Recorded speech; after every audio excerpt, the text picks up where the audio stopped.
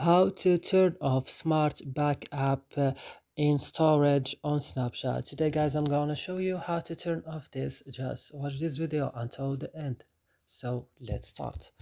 First you will just open your Snap and you will go directly to your profile. Then here on your profile, come on settings, and on settings go directly to memories. Then we'll find storage, smart backup, and click here turn off. And that's it guys. I hope this video is useful for you. Do not forget to like and subscribe in our channel. See you in other videos.